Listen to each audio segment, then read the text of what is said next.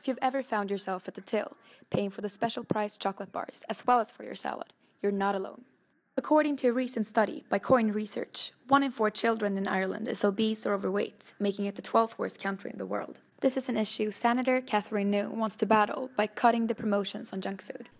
We asked a SPAR employee if he generally thinks that people will go for the cheaper options over the healthier foods. It's probably a lot of it, they're looking for value for money. They are students. I suppose they are, money can be tight. According to the study, 1 in 3 people finds offered promotions very influential. We asked Dave Walsh his thoughts on this.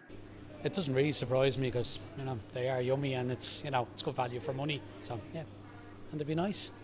The survey found that people aged 18 to 34 are most likely to buy products based on a special deal. We talked to students on campus to see if they would be more tempted to buy sweets when they're on promotion or not. Yeah, probably. Not gonna lie. If you can get more for the same price, then yeah, I always do. Yeah, cheap sweets, making money. Yeah, 100%, because I can't afford anything else. So. No, I hate sweets, I never buy them. Yeah. After talking to students on campus and staff working in SPAR, it's clear that most people can't resist the temptations at the till. Elsa Anderling, DCUtv News.